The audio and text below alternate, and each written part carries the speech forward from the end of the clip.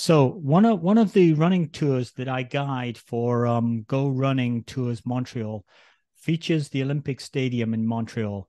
It's the Olympic Stadium in Montreal is the scene of the 1976 Olympic Games and is very memorable for Nadia Comaneci and the Romanian gymnast. That's the Romanian gymnast who scored a perfect 10 for her gold medal winning performance. I think she only was 14 years old at the time, and she redefined her sport of gymnastics. But something that I did not realize was that the Montreal Olympic Games were missing 26 African nations who were boycotting in protest of New Zealand's rugby tour of South Africa, who were excluded from sport at that time due to their racist apartheid regime. This took away the chance for the world to see Filbert Bayi at his pinnacle in the 1500 meters, who at the age of 20 was redefining his sport.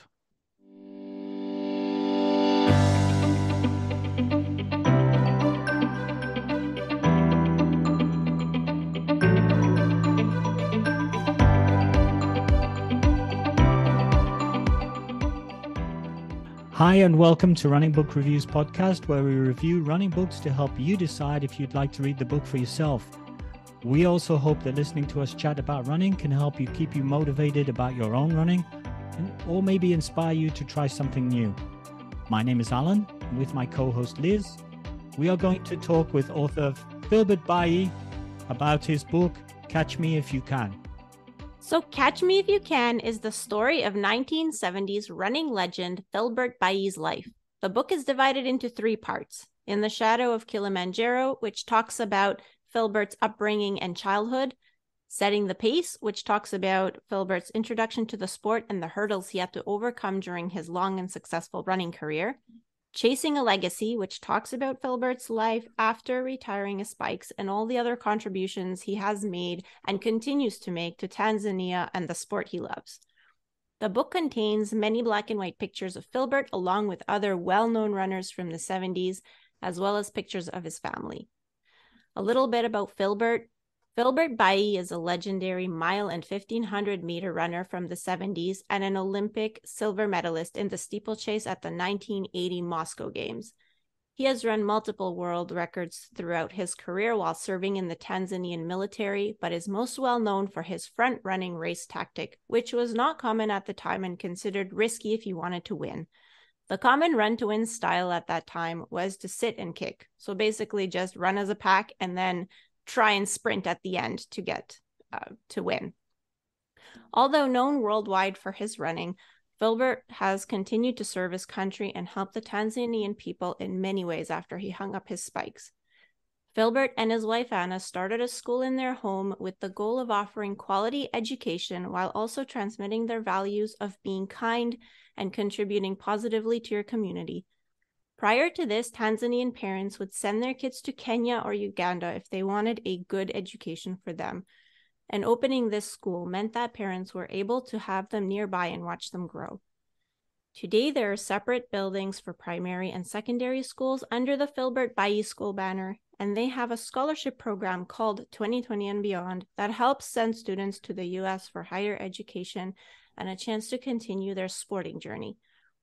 Filbert learned aircraft mechanics while in the Army and later studied education at University of Texas at El Paso, graduating in 1988.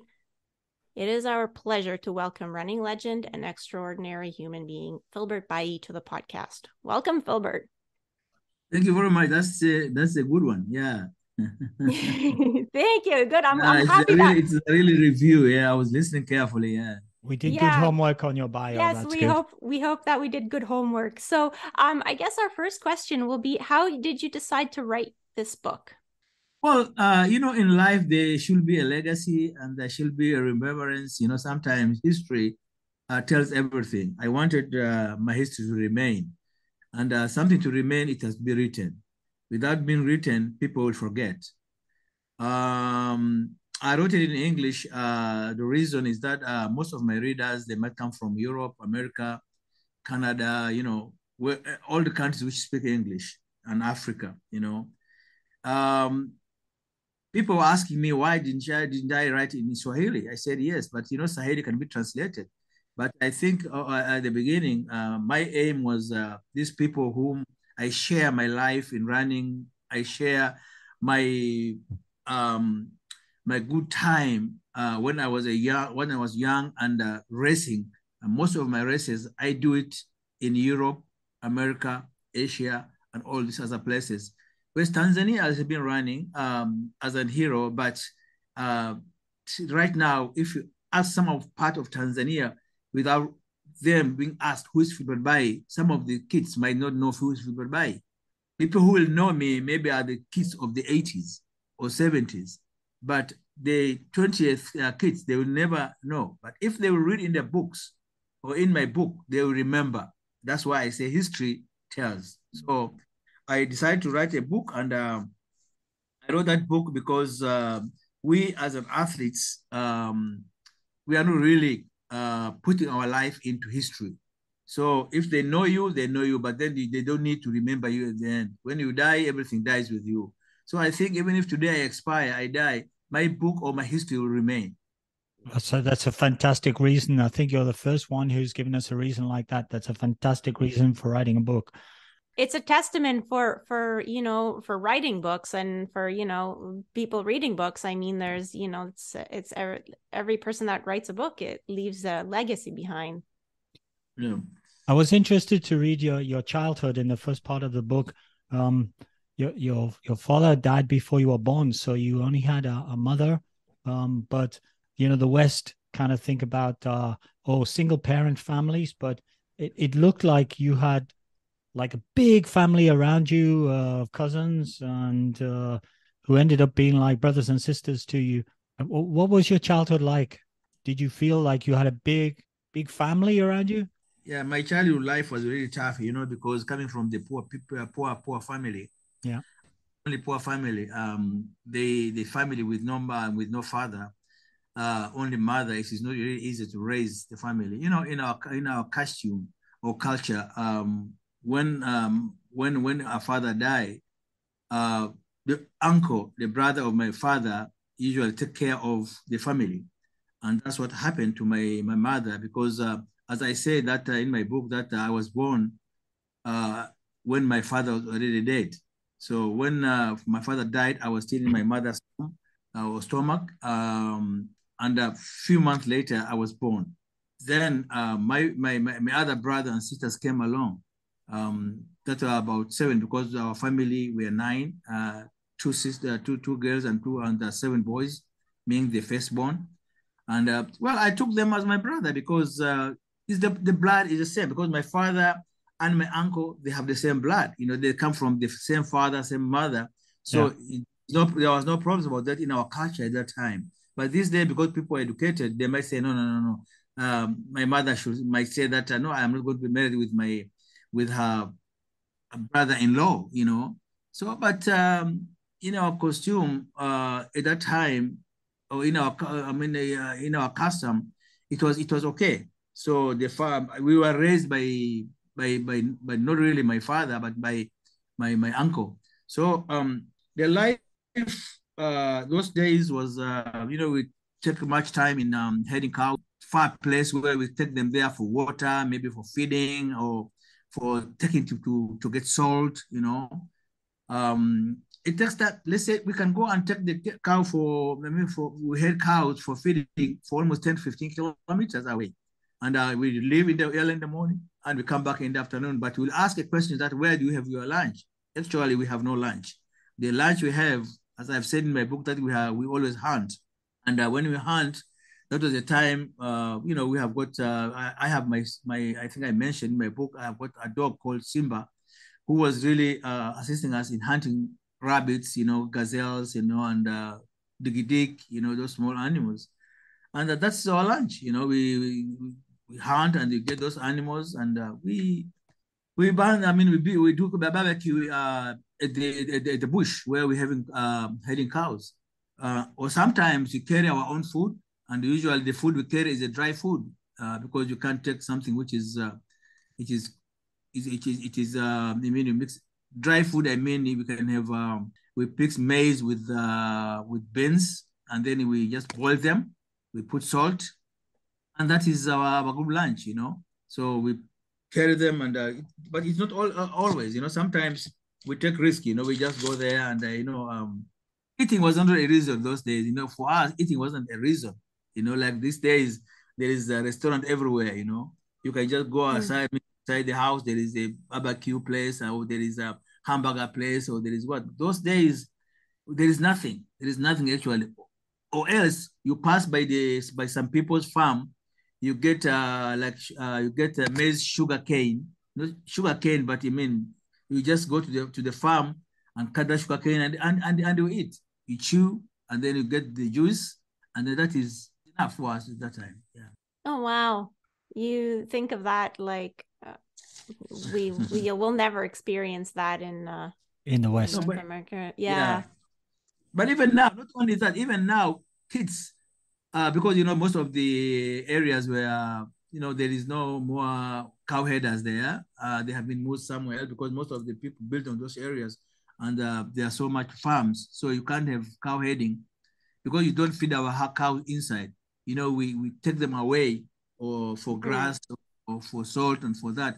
And because there is no area at the moment, the number of cow headers has really reduced. And my father was he was auctioning the goats, So his business was to auction goats. He buy the goats, and then he send somewhere else where they need barbecue, they need meat, goat meat, and all that. And it is a distance. And if you read in my book that he died where he was selling his goats in Bulu, that was his business. Yeah. So I guess before we go any further, you talk a lot about your mother and how strong a person she was. And then in your book, you do have a very strong work ethic. And it seems like you're always planning for the future. Like you have a very, you have a goal, and you are able to very well focus on that, and I guess make it happen later on. Do you think you learned that from your mother, or were there other people in your childhood that you think influenced you to be like that? Yeah, I think all I learned was from my mother. My mother was very strict, disciplined. She taught me a good discipline. Once you go aside, she will discipline you by giving you a cane you, or by beating you, or by things like that. Beating in our country on those days is normal. Once you make a mistake, you don't need to go and to the neighbor and say that my mother beat me, and things like that. No, you have to accept you made a mistake. You have to be beaten. One story is when I was selling milk. I lost the bottle. I didn't even lose the bottle. I played I went to play marbles with other kids, so I hide the bottle. But then when we finished playing marbles, I forgot where I put the bottle. So I went home. My mother, because those bottles were very, very, very, they're very expensive. So my mother, when I told her that I lost the bottle, she didn't listen to my excuse. She said, no, that you have to pay to beat me. And then she beat me to death, And because I made a mistake. But the next day I remembered. Few days later, I remembered, okay, I knew where I hide the bottle. So I went and get the bottle and sent it to her. I said, Mom, you beat me because of the bottle. Now I get the bottle. No, we're each laughing, because the punishment has already been done. So there is no way they can return that one. But sometimes I told my mother, I said, Mom, sometimes, I'm a young man, but you have to listen to me also, sometimes. But he said, he didn't say that you forgot. I said that I lost. That's the only punishment I got. I got punished because I lost. It is not because you forgot where you put it. Mm-hmm. That teaches you to be very careful very quickly, I guess. Definitely. Yeah, he's really disciplined me. Yeah. We see your career is one of being in the Tanzanian army. You joined the army in 1970 and worked there, I think, all the way until your retirement. And it was in the army that you discovered a little bit that you had an ability to run. And they gave you your first pair of spikes. Yeah, definitely. The army. When I joined the army, I think I have. They already knew that I'm a good athlete, because when I was in primary and secondary school, or my primary school at home, because I didn't join secondary at that time, I joined my crash program of secondary school at the army. They had, I think, that I was a good athlete. So when I joined the army, because the program was there, they really gave me time to do my training and to increase my training. In addition to the course I was taking to undertake my aircraft mechanic at the air wing, one of the department of the Air Force, I should say the Army. It is not Air Force, I should say it is air transport, where we transport say soldiers, or transporting equipment and things like that. When I was there, I was given the opportunity to train, and I really, even in my book, I really appreciated for the army generals. I mean, people. I mean, the head of army allowing me to train and do my training, give me freedom. But sometimes I do also my army responsibilities. It's not only that I was the army man, but I don't do responsibilities. And even when I was promoted for the first time to be a sergeant, I have to go and take a course for being a sergeant. And then I was promoted to be a lieutenant colonel. I also went for a course, and then I was promoted to captain. Yeah, what I'm saying is that all my promotion was done due time, but I also went the course which was needed for the promotion. It is not just like I was given the promotion or the rank as a gift. It's a gift, it's an award, but I have to work for it. Yeah. That's why I attended all those courses until I reached the rank of major. So when you were in the army, when you first joined, so previously in your running, you were never coached. You always ran on your own. You were like self-coached, and then I didn't have any coach, but we were just in a group train, like young men, like young men in a group, and then we trained. But then there was the army coaches, but I think I always say, I think even in my book I touched that the coach of the athletes is the athlete himself. It is not the coach. Usually the coach is just supervising your training, but not really coaching you. Mm-hmm. Because if you don't, it is not in your heart. It is not in you training. If that training is not, you don't do it, then the coach doesn't have anything. It is yourself, your determination and your commitment. It is the one which thinks that I'm the own coach myself. And those days, the coaches, they were coaching because of experience. There are some coaches who went to coaching courses, but there are not so many. Especially in the army, you didn't have those ones who had taken courses like the IAAF or the International Federation courses for the event. We had coaches. They started to be coaches, and at the same time, they were going some courses. To most of the coaches, took their coaching courses in East Germany those times. A city called Leipzig in East Germany, and mm-hmm. some of them went to Cuba in boxing and other sports. Those are the times which were few colleges we have for athletics coaching, especially, the Leipzig, East German in those days. But when I was in the army, we had an army coach, but he was just supervising and really taking care of what we are doing and putting our program, our times down. Let's say he was helping us in timing our program. Let's say 400 meters times 10, and then he timed those 400 meters each.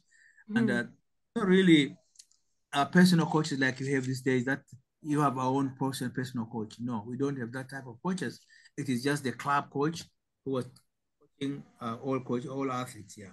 Okay. And so, after you joined the army and you started really training seriously, it seems like all of a sudden you went from never having taken a plane to traveling all over the world for races, and you were not even 20 years old at the time. So what was it like to be traveling all over the world, and how did you deal with not speaking the language of the countries that you were traveling to?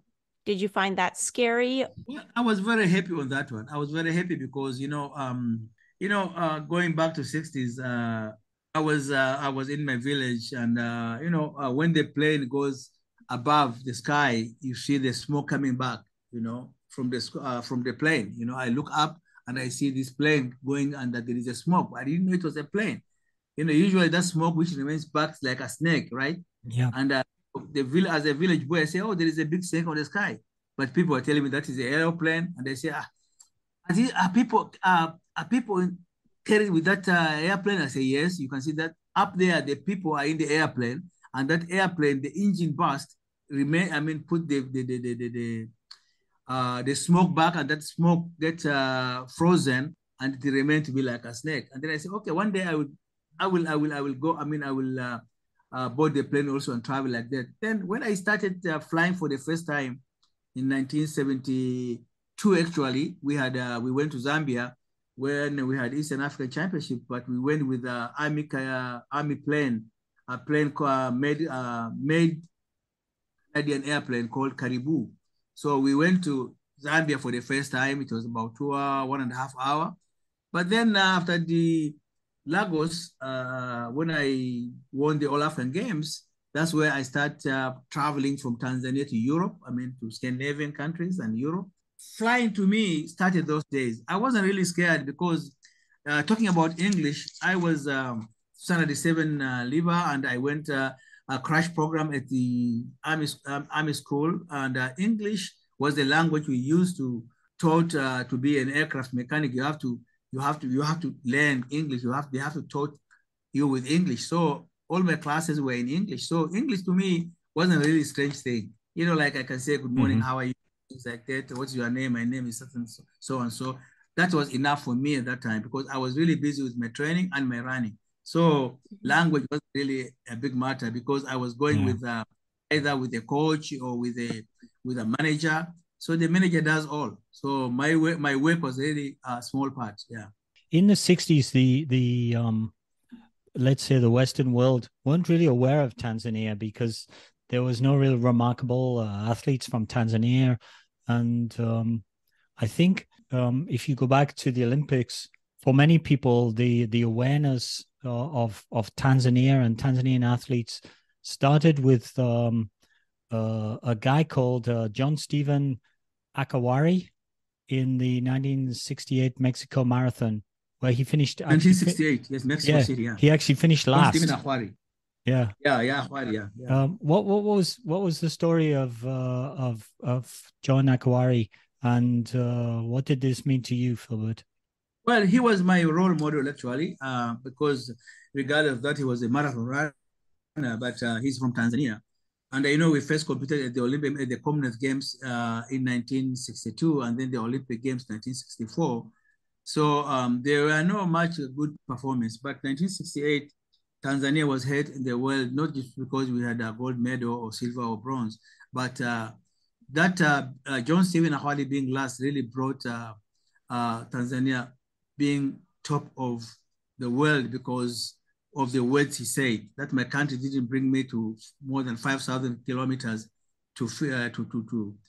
not to finish. They sent me here to finish. So that tape and recording was used by the Olympic Solidarity as an Olympic spirit. So that was where Tanzania was well known because there was a clip which I think the IOC was using to promote the Olympic spirit. So that was why, because John Stephen comes from my region or from my district, Mbulu. Those days, Mbulu and Karate were in the same district. So he's like my older brother, and he was my role model also. So I should say that I think one of the motivation I had was from him also. As I said before, that regardless of him being the marathon runner, but just to board the plane and go to this Commonwealth Games, like the Olympic Games. I know those days, 1968, I was still in Karatu in the village. I didn't know that one day I would be like him or like others. And I was also hearing about Kipchoge Keino of Kenya.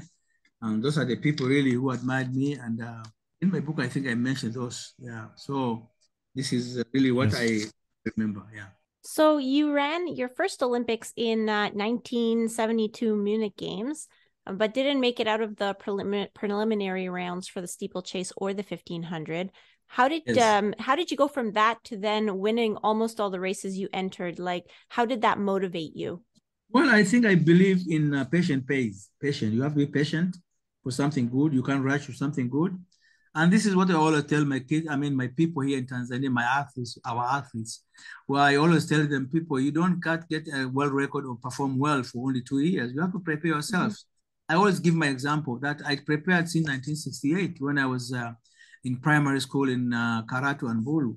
So that was the time when I was trying to, I didn't know what I'm going to do in sports actually, because I was playing football, soccer, and then I was doing some other events, like basketball, volleyball, all are those my events. So 1972, when I went to the Olympic Games, that was the end of other events, other sports. I said, now I think I have to concentrate in athletics, regardless of that. My army team in football really depended on me as a goalkeeper. So I said, I think I have to leave football and start playing, and start athletics, completely concentrating in athletics.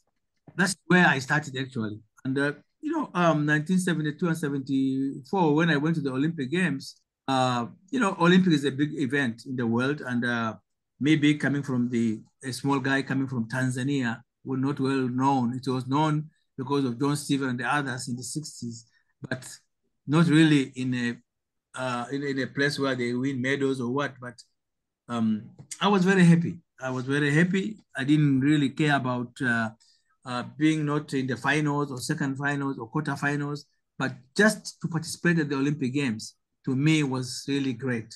And do you think, because shortly after that, it seemed like your time had come and you started winning all these races, but you were also being coached when that happened. Do you think that your first coach, Warner Kramer, had any contribution to your success?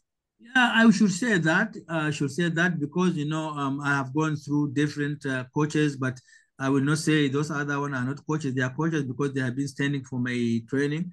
Mm-hmm. But Kramer has been really putting me into the program he was giving was a little bit difficult to me. But for that time, I knew it was difficult. But to other side, I knew that it was really building me to be the best.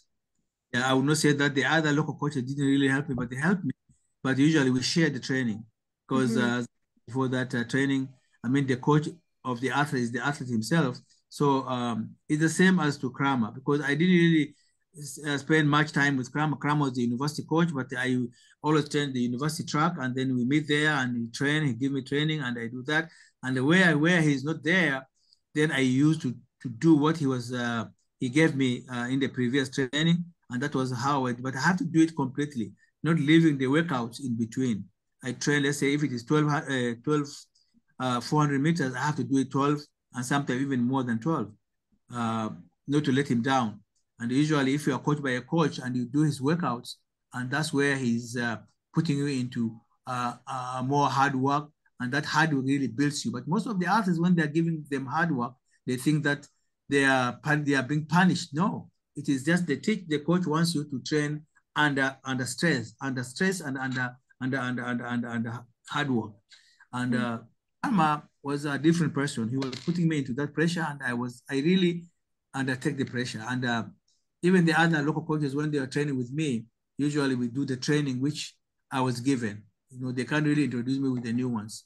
The new ones sometimes, changing of the program, sometimes it really hurts some athletes, because mentally or psychologically you're tuning yourself to certain training, and then if someone come and change, it really disturbs some of the athletes. So maybe we should talk a little bit about your love of the 1500 meter event, because it seems like you loved the 1500 meter and the mile more than any other distances.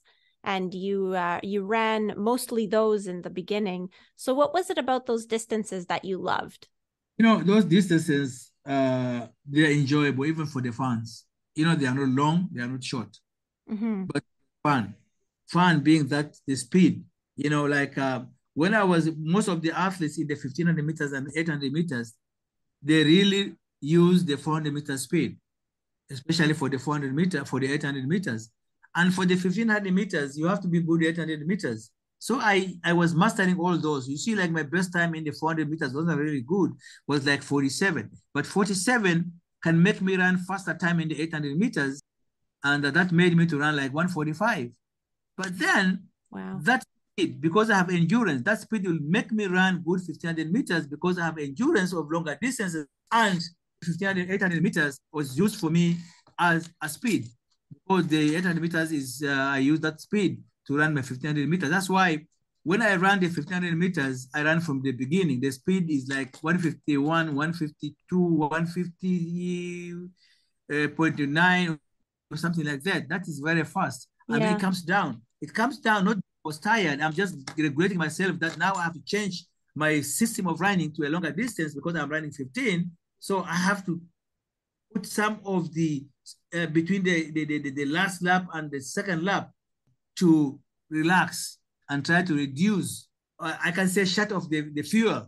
And then when I came to the last 400 meters, that's where I opened my valve to release the petrol or the power to sprint. And if you have seen my clip, the 1500 meters or in the a mile in Kingston, Jamaica, or the 300 meters in Christchurch, you can see the 200 meters where the guys were killing each other, I was relaxing. Maybe we can just mention that we'll try and put a link in the show notes of the Christchurch 1500 meter Commonwealth Games final from 1974. But I think you saw it, did you, Alan? Yeah, I looked at it. It's a phenomenal race. Obviously the video is 1974 quality video, but just to put it into context, because Filbert is a front runner and he went off quick at the beginning, everyone had to chase him, and everybody ended up, I think the first 6 ended up running new record times because they had to go at the speed that he was setting. But he himself broke the world record. It was really the start of his showdown with his rival at the time, a New Zealander called John Walker, who also went on to break the world record. And Filbert set a Commonwealth Games record in 1974 that was only broken at the Commonwealth Games in 2022. So he set a record that stood at the Commonwealth Games for 48 years. That's incredible.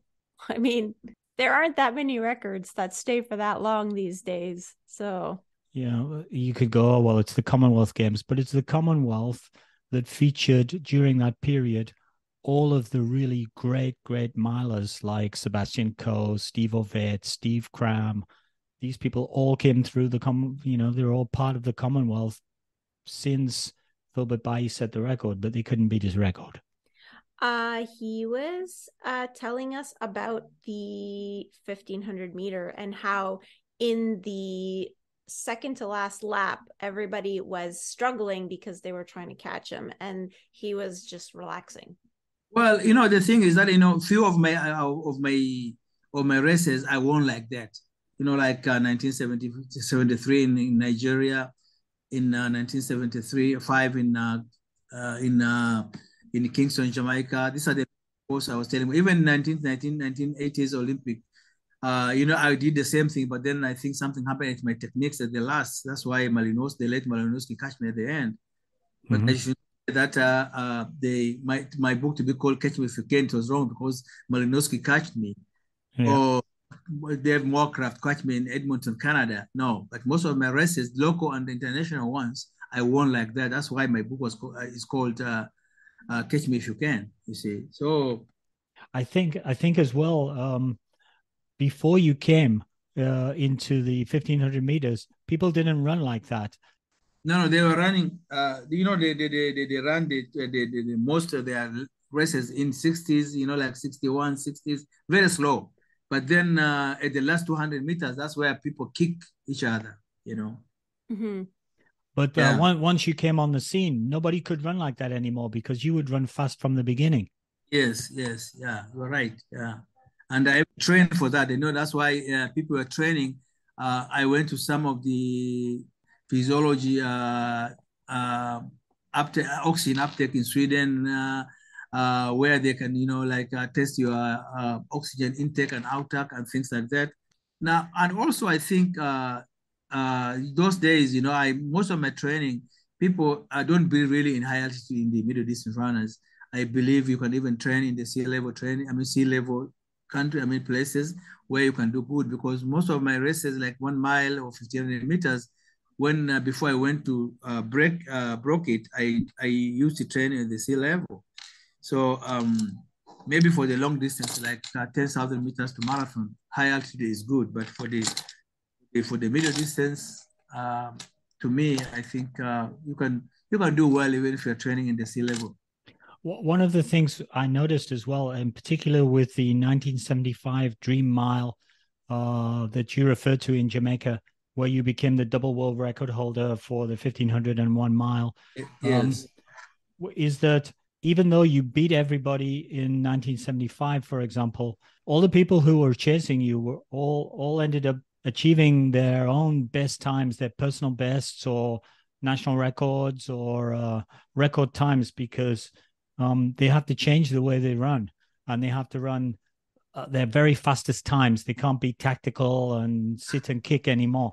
Yeah, what surprised me, and I think nobody realized that after that one, people were putting in these invitational races.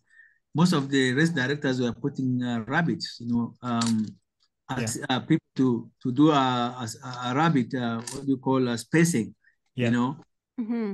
That's where the pacing started, because I mean, most of the athletes, they can't run by themselves, being the pacer. See, I was the pacer of myself. That's why I broke my two records. But after that, people the records were broken by people assisting. Mm-hmm.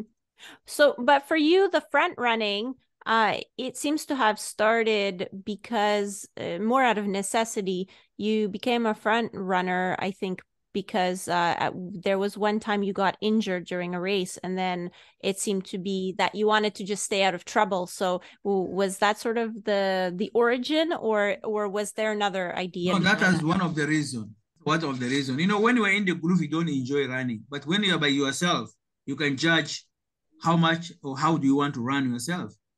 And when I ran in a group for the first time in Oslo in Bislett Games, that was the first time I tried. And then when I tried, I was spiked and I fell down, and that was the end of my career.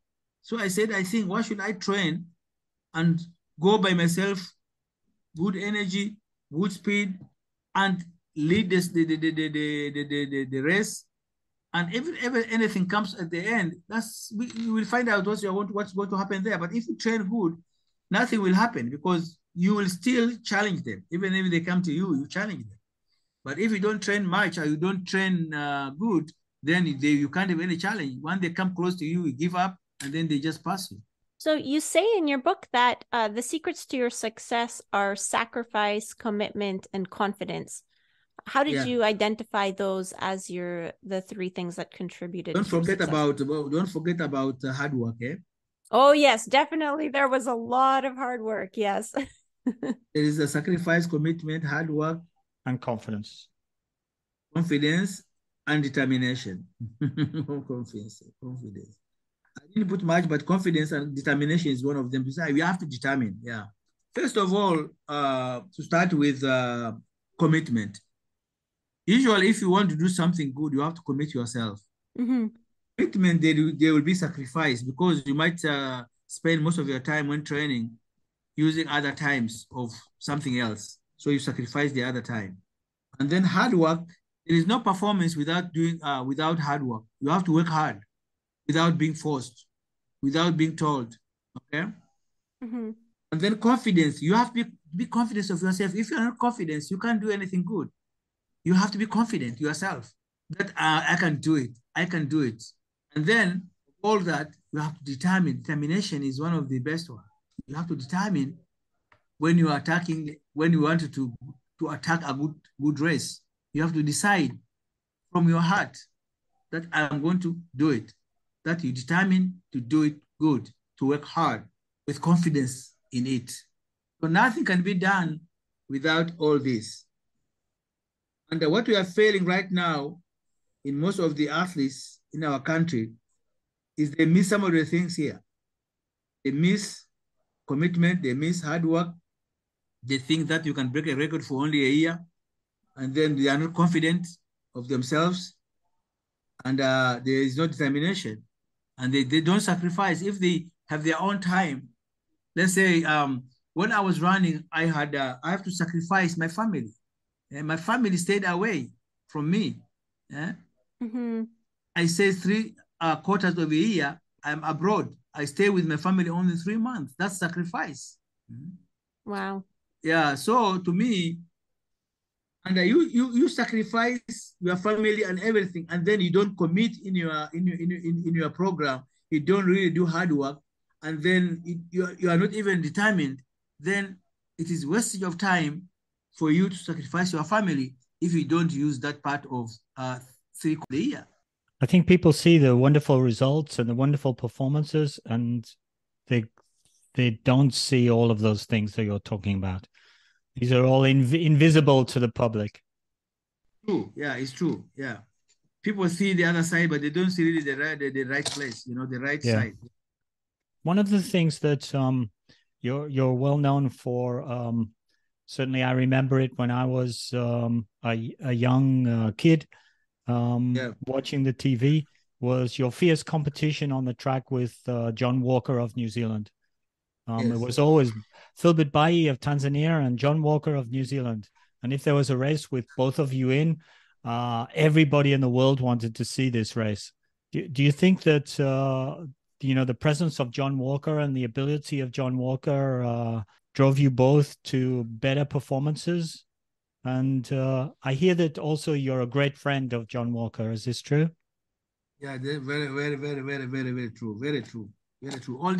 All the projects which John was doing, he always was always inviting me to attend, and we remain, even if even last time when he made in 2019 in Monaco, where we have this heritage mile breakers, we had a dinner together, me and my late wife and his wife, and we still communicate, and sometimes even when we met, we sometimes in the Facebook or in the Instagram, like we chat and things like that. But that era has gone. If you started with that era, 1970 to 1980s, it was between John Walker and Filbert Bayi. But you remember, it started since 1960s when Jim Ryan was the rivaling with Kipchoge Keino of Kenya. So it is like those years was Kipchoge Keino and Jim Ryan. And then in the 70s is Keino, is Filbert Bayi and John Walker. And then in the 80s, it was Steve Ovett and Sebastian Coe. Yeah. So it is just things like that. But to be honest, I should say that John Walker, my friend, missed me in 1976, where everybody was ready. And I should say I was ready 100%, because 2 months before the boycott, I ran the fastest time in the world of 3:34 in Tanzania, in Zanzibar, where we are opening our artificial track. So that was the first time. And then 2 months later, it was the Olympic Games. And I was prepared to win a gold medal for Tanzania in the 1500 meters or the Olympic Games. But that one was taken out from the boycott. And that time, because of being human, I put athletics aside. And then I think as a human being, I have to sacrifice. You see, that is the sacrifice. Sacrifice my medal, even if it was not a gold medal, maybe silver or bronze, but it was still the Olympic medal, because of what happened to our brothers and sisters in South Africa. And we are not boycotting, actually, we are not boycotting the New Zealand. We are boycotting, the South Africans. We are not, we are boycotting New Zealanders, because South Africa at that time, we are not a member of the IOC.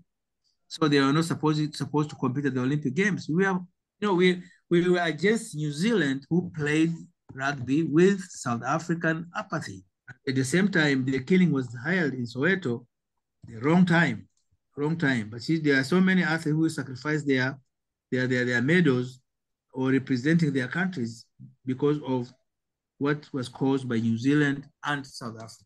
It sounds like, for a lot of athletes, sacrificing an Olympic medal is a big deal, because, you work so hard for so many years to get your chance to run in the Olympics. It's only every 4 years. And then, you sacrifice that for what was happening, like I guess the bigger picture of what was happening to other human beings, and to make a statement.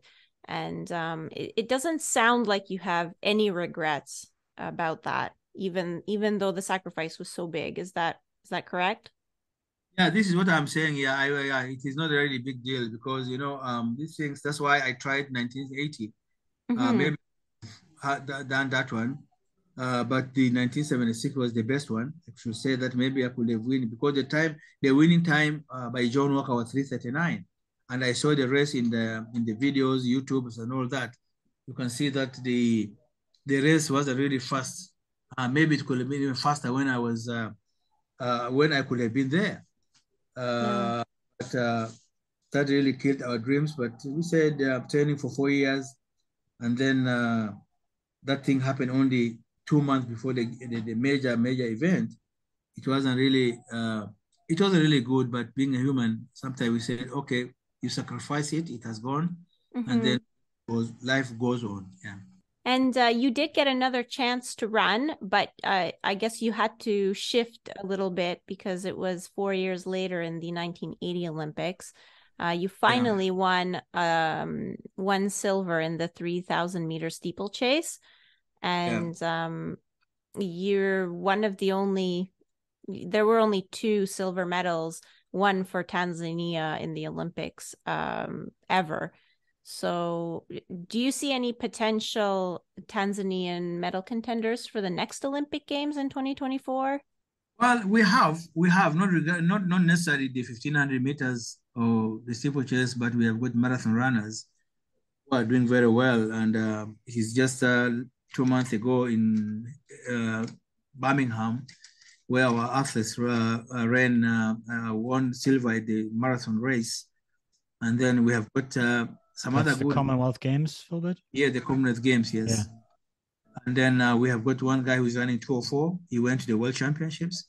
Oh, wow. And unfortunately, we have, being the Secretary General of the National Olympic Committee, myself, we have given them scholarships through the Olympic Solidarity to train until the 2024 Olympic Games. And I'm sure with this Olympic scholarship, they will perform very well. We keep our fingers crossed for to see Tanzania maybe on the podium again soon on the Olympics. It's a long time.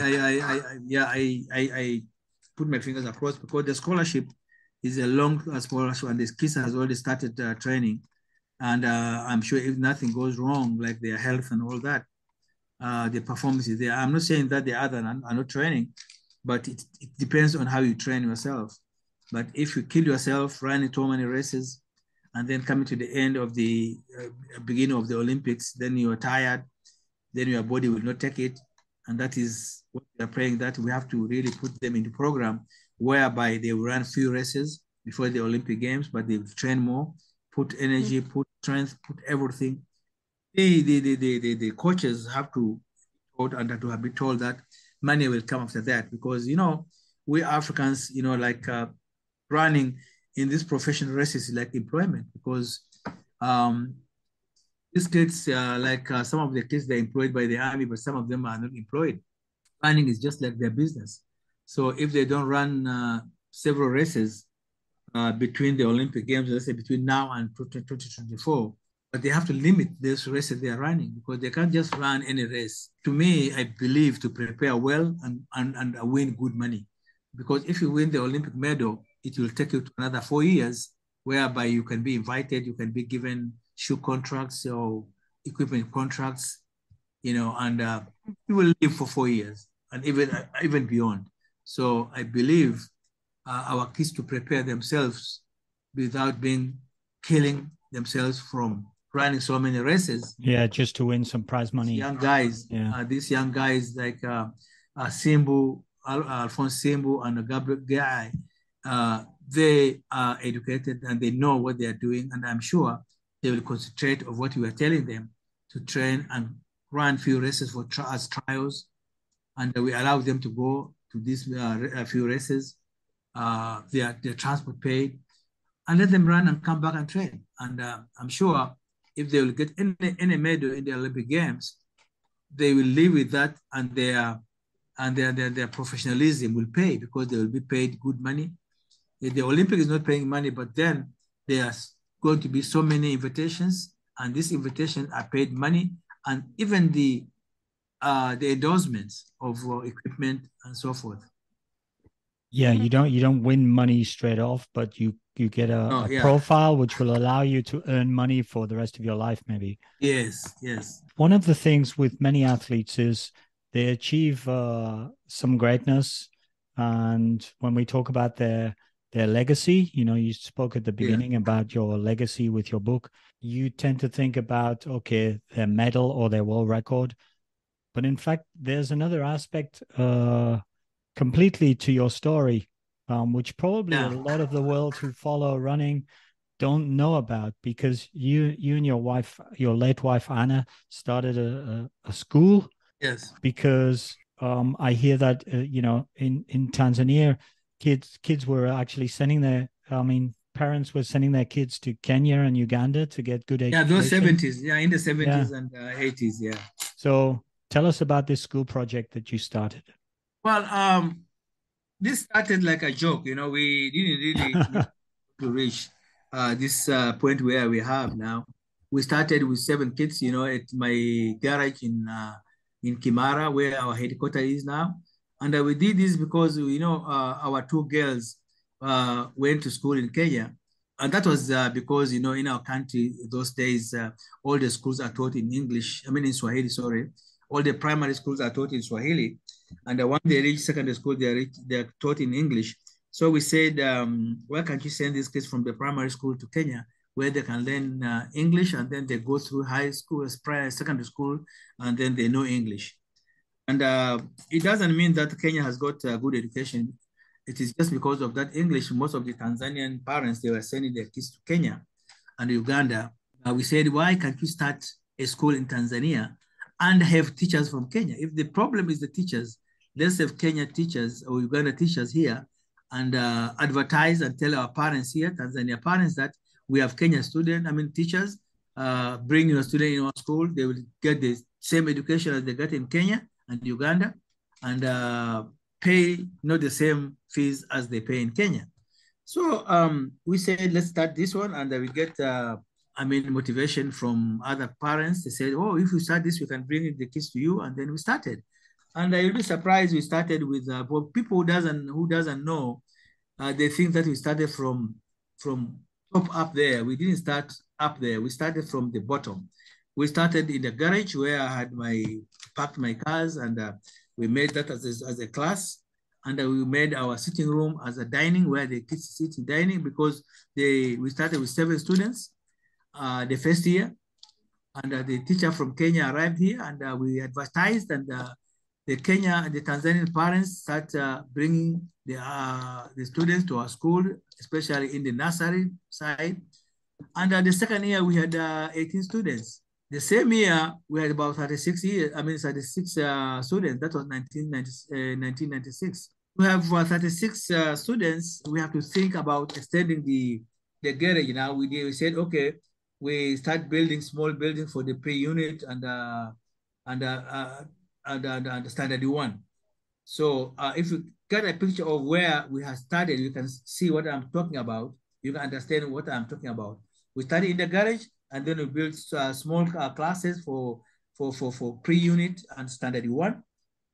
And that's where we parents start bringing students. We hired another Kenyan teacher with Tanzanian teachers, because Tanzanian teachers always teach. They are not bad. It doesn't mean that they are bad. It is just they're teaching in Swahili, but there are some teachers who teach also in English. So we hired them. 1997, we had standard 1. Standard 1, we had about 70-something students. That means the number has increased. And at that time, it wasn't only my school. People are starting to introduce private schools in Tanzania. We have St. Mary's, Kibaha, Mbezi, we have St. Mary's, Tabata, and we had some other schools which were open. And my school was first called St. Mary's when we started in 1996. But because there was another St. Mary's, we said, no, people advised me to change the name, because most of our students were getting into other schools, St. Mary's buses. And we said, okay, then we have to consult the Minister of Education that our school will be changed to be Filbert Bayi Nursery and Primary School. Unfortunately, they allowed us to change, and we changed the name until we're using it today. But the reason was that, and we said that taking the students to Kenya, it is a different culture. Tanzania speaks fluent English, but Kenya and Uganda, they don't really speak fluent English. But when our student goes to Kenya, our kids goes to Kenya, when they come back, that language, Swahili language, the accent and the culture changed. You see, in Tanzania, if you want to ask somebody, even a water, you say, may I have water? May I have something? You put may I, please, may I? Yes. But in Kenya, you don't say that. They say, if you say may I, they think that you want that thing free. What they say, they say, I want. But for us as Tanzanians, I want is not a polite language. We say, may I have, may I, not give to me. You better say, please, can you give it to me? But don't say, or you say, come here. You see, no, you can't say come here in our accent, in our tradition. You say, please come here. You have to put please. But in Kenya, it's just like a demanding, commanding. Come here.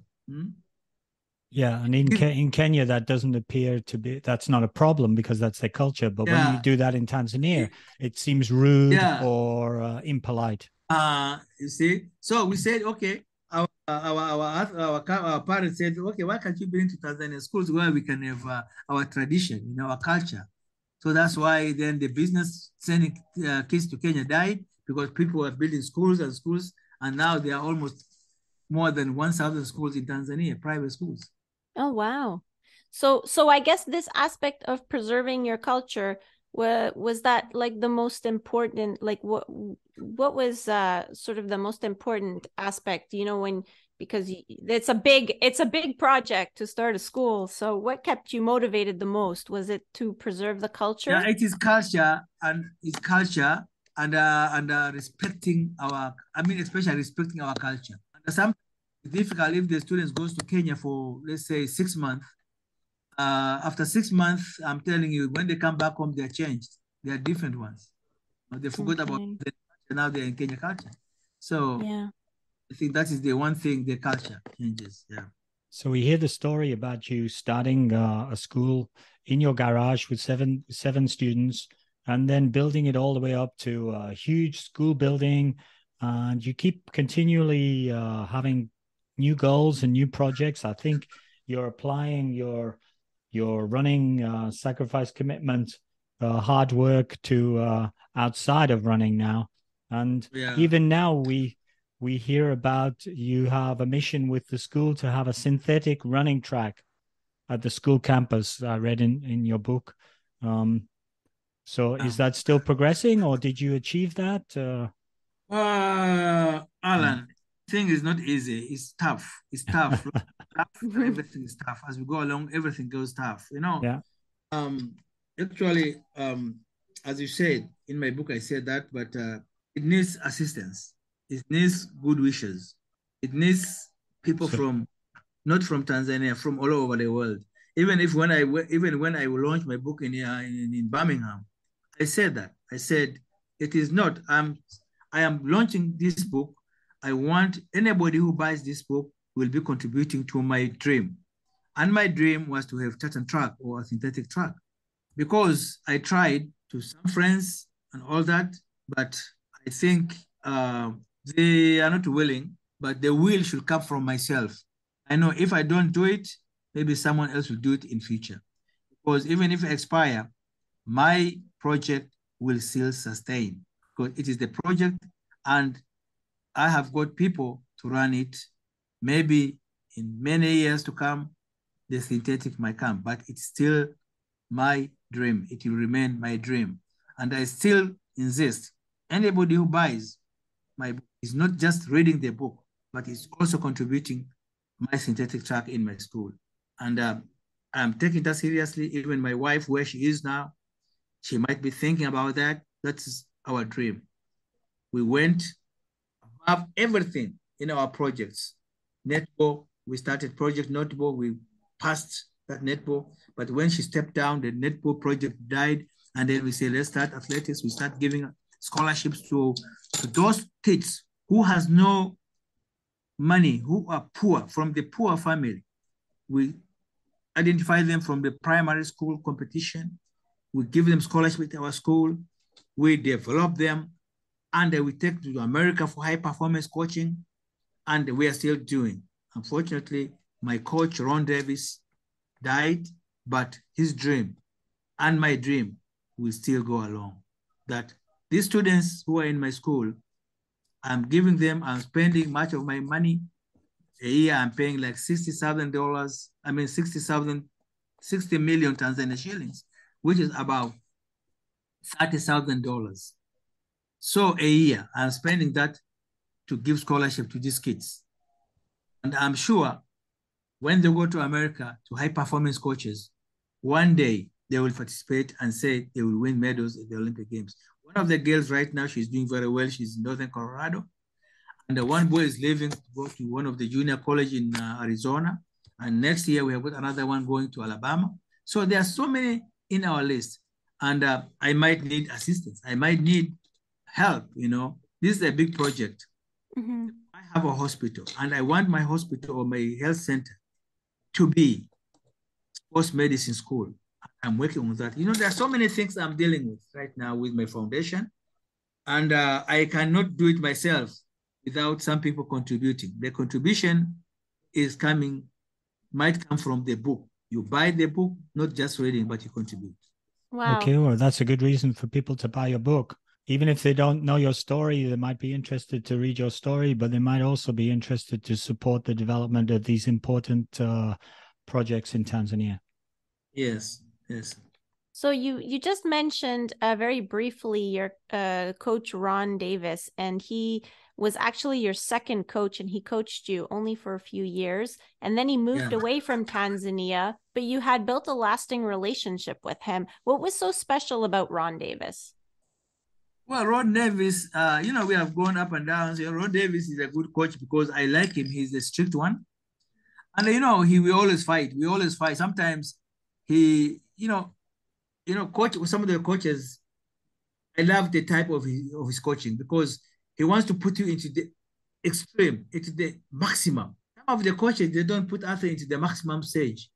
You know, they want the athlete say, no, coach, I'm just feeling that, and say, okay, we'll rest. But Ron will say, please think twice. It has to come from your heart. If it is true that you are really tired or you're really sick, it is not me competing on the track, it is yourself. If you don't train hard, it's up to you.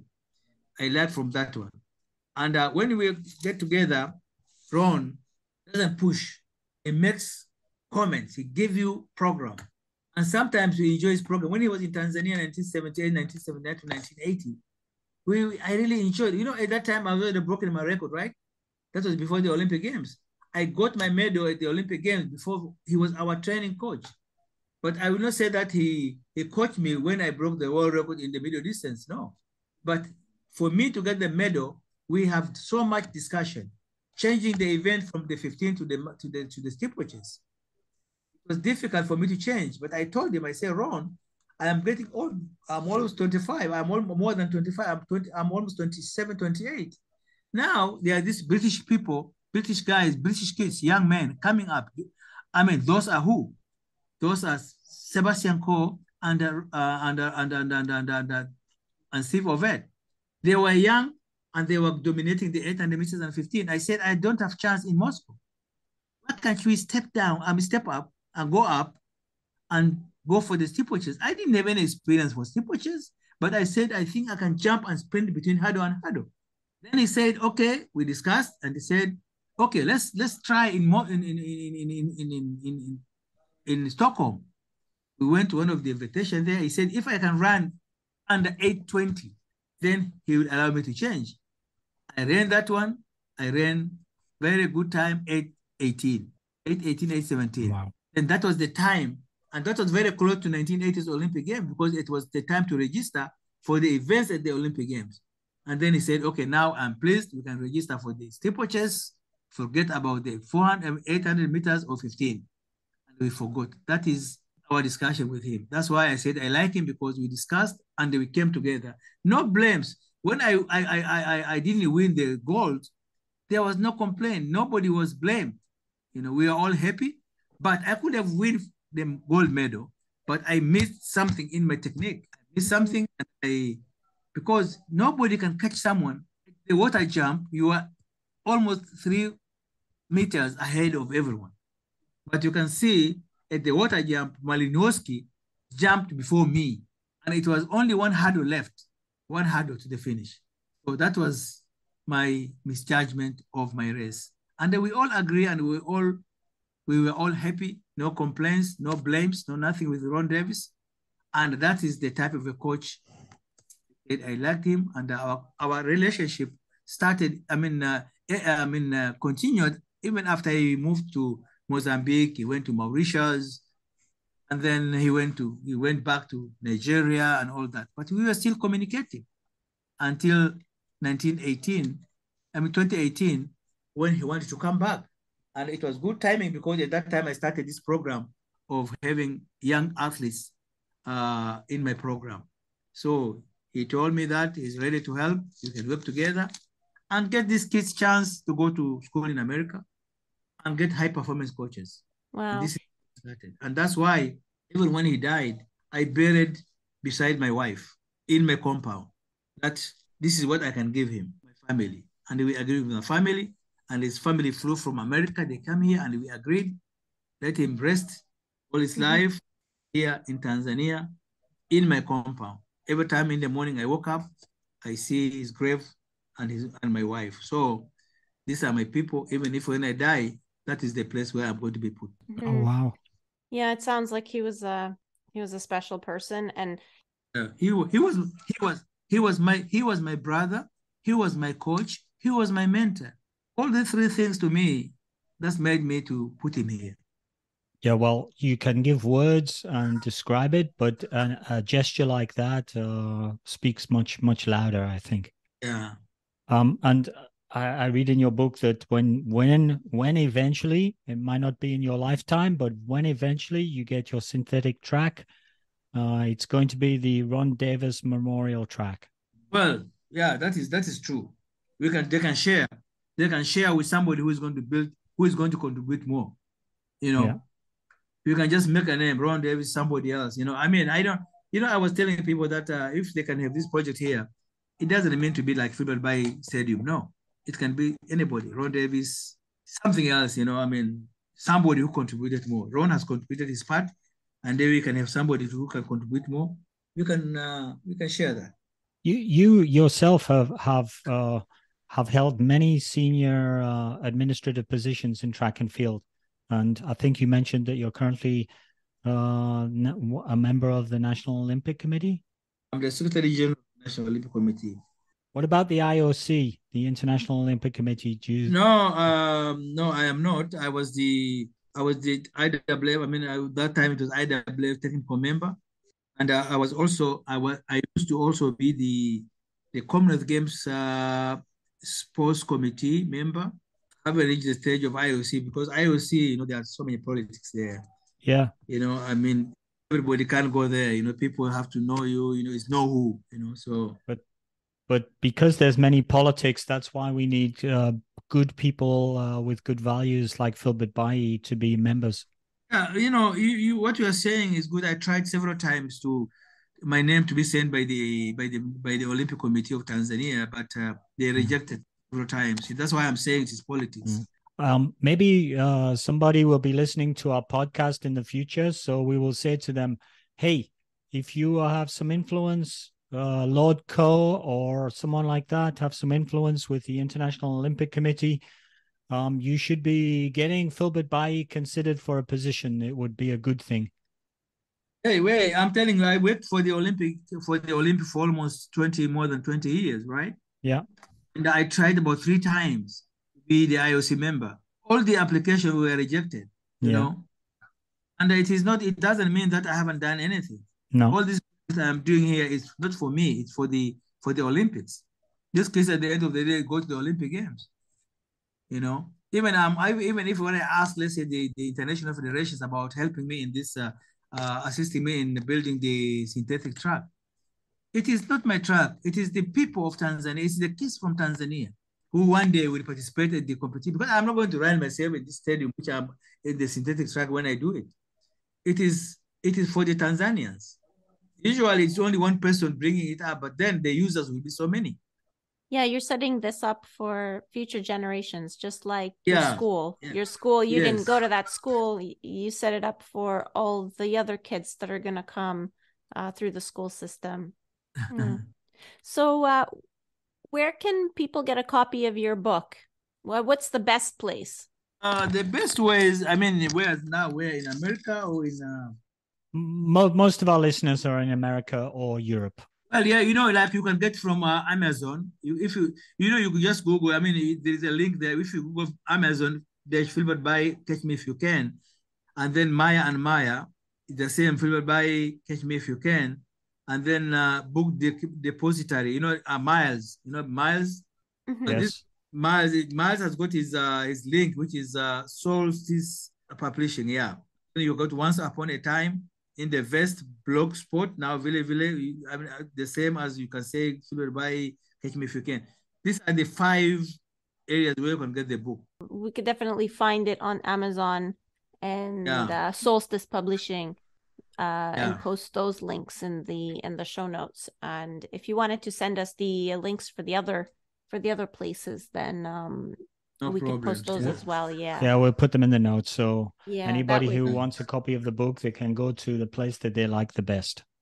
Yeah, usually in America, if they go in America, there is this book depository, there is this Solstice publishing, and Once Upon a Time. If you go to Europe and Africa, they can buy it from Maya and Amazon. Okay, and where can people follow you if they wanted to follow you on social media? Well, I'm in Instagram. I'm in WhatsApp. WhatsApp is the one which I'm using most, but I don't really. Sometimes I'm so busy, I don't even go to this Instagram and but sometimes I go there. But WhatsApp is the best one. Okay. So maybe we can give our opinion of the book, Alan.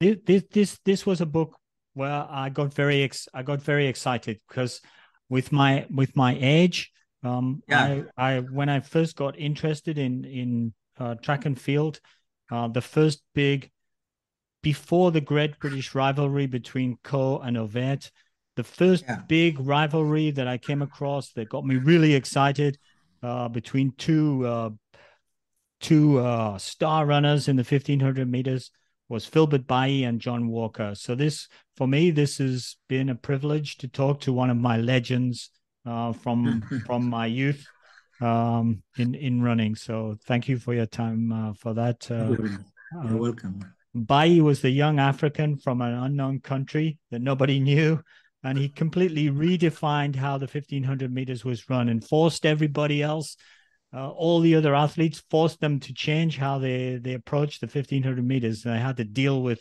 this young guy, Filbert Bayi, who changed the rules really and how running went. All the running stuff I remember well from my youth. But I didn't realize what an amazing person Filbert was, going back to his country and building schools and education projects.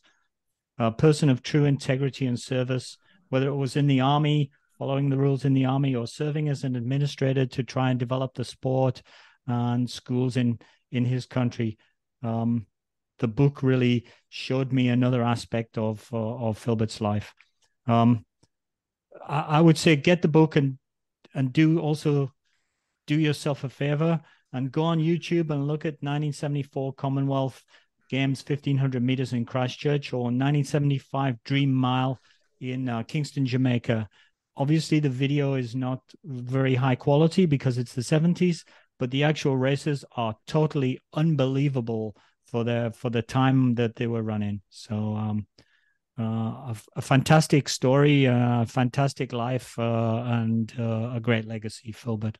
So for me, I will admit that I didn't know who Filbert Bayi was before finding out about the book, but his story was amazing. Filbert has made an impact on many lives, not just with running, but also after hanging up his spikes and creating Filbert Bayi schools in Tanzania.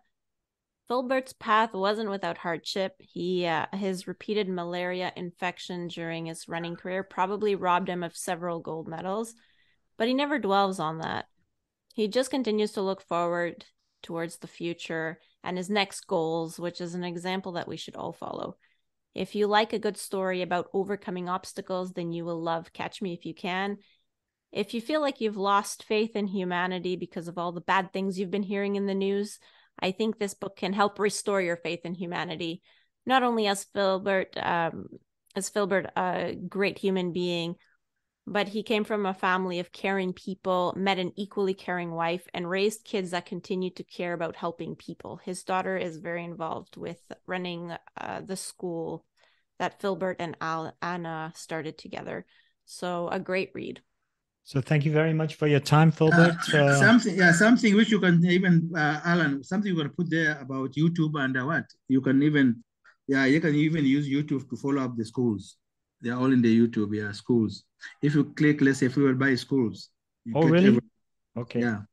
Oh, wow. We'll add that to the. So Filbert Bayi schools have some YouTube as well. Okay, you can get everything there. Yeah. Okay. So thank you for listening to another episode of Running Book Reviews. Big thank you to the publisher Solstice, in particular Miles, for providing a review copy of the book. Big thanks to Filbert for spending time with us today.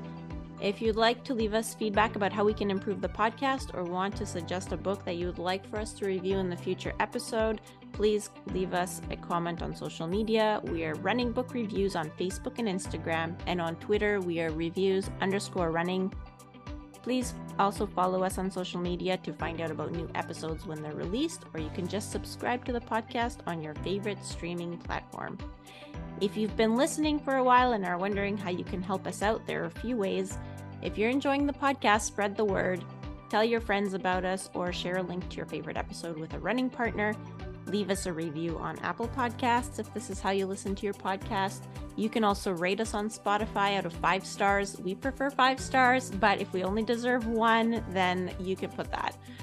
We are also on Buy Me a Coffee, where you can buy us a coffee, but you can also just follow us, and sometimes we post little extra things that we're doing with our running, and you can just follow us and you'll get an email notification whenever we post something. That's it for now. Bye for now. Thank you very much.